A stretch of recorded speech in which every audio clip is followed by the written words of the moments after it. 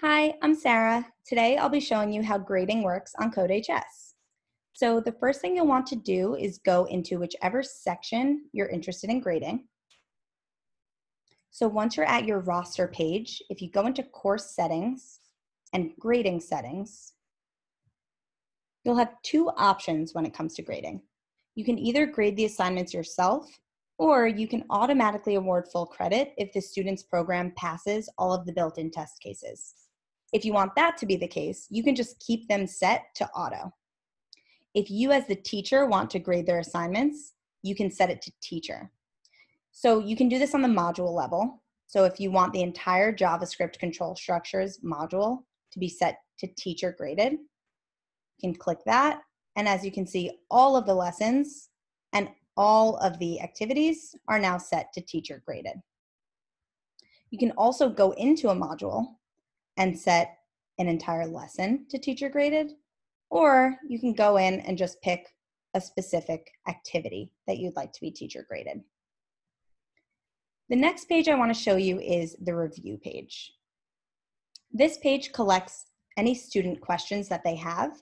In their editor, they are able to directly ask you questions. I'll show you where you can see that in their editor later on, but you can address them here.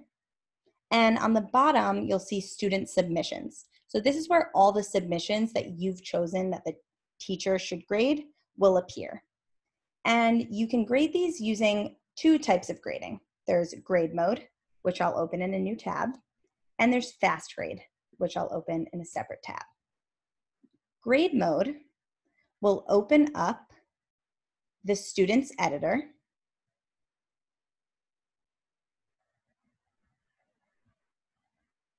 So here you can see exactly what Logan put into his editor.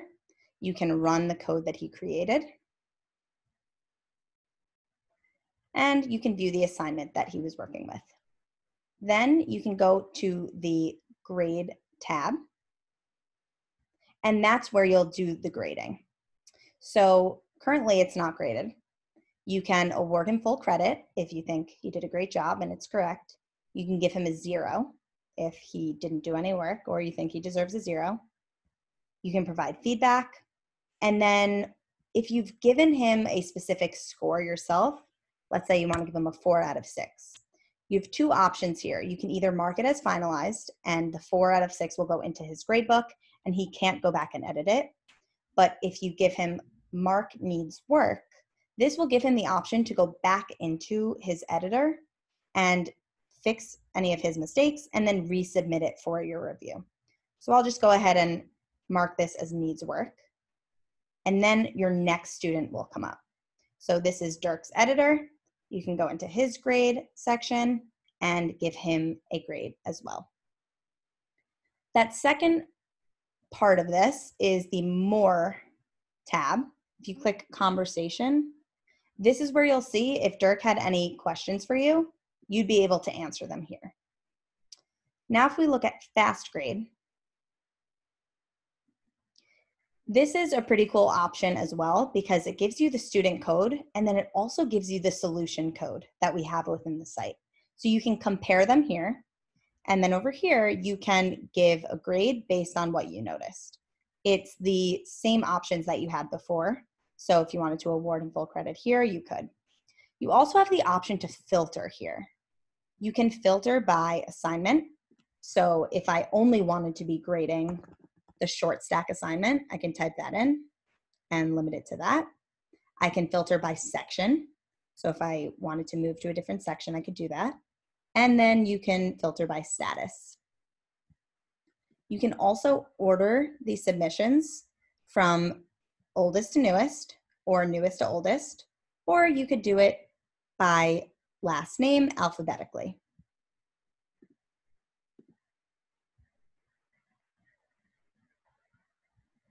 And now you'd be able to grade these students as well. Once I give them a grade, I would be able to see the next student come up. You also have the option here to run their code. If you press the play button, looks like their code didn't run. They didn't have any code here. You can also look at this description of the activity so you can see if they fulfilled that. And here it will show me how many I have remaining in the filter that I chose. And the last thing I want to show you is the actual gradebook. So once this loads, the gradebook has a lot of color coding that will be available to you as well as your students. The color coding key is up here. So the first color you'd see is gray.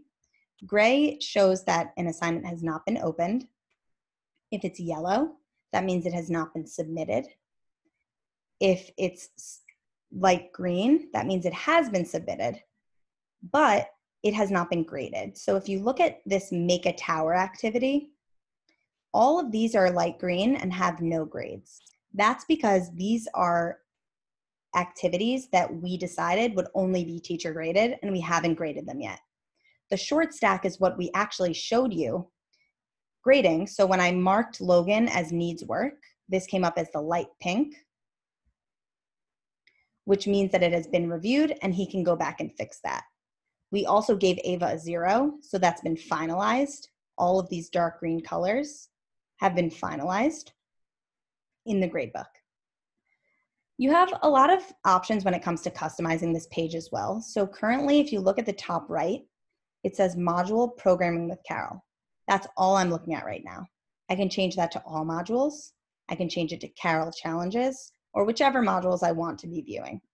You can also filter that by lesson. If you go to Edit Settings, you're able to edit the maximum available points for each activity. So currently, our first Carol program is out of 5. If I wanted to change that to out of 10, it will automatically change all of these grades to out of 10. If there's an activity that I don't want to appear in the gradebook, let's say tower and turn right, we did that in class together, it doesn't need to be graded, you can X that out. Students will still be able to see it, but it won't be in their gradebook. Next, we have the Configure button. This is just another way for you to customize your gradebook. So currently, all of these are included in your gradebook, from videos to badges. If you did not want videos to show up in the gradebook and you did not want badges to show up in the gradebook, you can uncheck those. That's up to you. For student permissions, you have the option to allow students to see their grade report, or you can keep that hidden from them. Late assignments, you'll have the ability to set due dates for each module or each activity. If a student has not completed an assignment by the due date that you've assigned, you can set it so that those students are automatically assigned a 0 for that assignment into the gradebook. Or you can handle that however you would like. And finally, for grading calculations, you can either have these show up as earned points out of the total graded points, or you can have them as earned points out of the total possible points. And then you can decide whether or not you want that to display as a letter grade. Once that's saved, it will bring me back to my gradebook. And then you'll have the option, if you'd like, to export this as an Excel document or CSV, if you'd like to import it into a separate gradebook that you use. So hopefully this gives you a good sense of how to grade on CodeHS. If you have any questions about grading, you can go into your toolbox. We have a knowledge base that provides a ton of support. You can either search for specific questions you have, or when it comes to grading, we have a grading and code review section that you can go into, and this will probably answer any of the questions you might have. If it doesn't, we have this blue button at the bottom right. You can click into that. You can start a new conversation, and it will either begin a conversation with myself or one of my team members, and we'll get back to you as soon as we can. So I hope you enjoyed this demo on grading, and I hope you feel confident in grading your students' work. Thank you.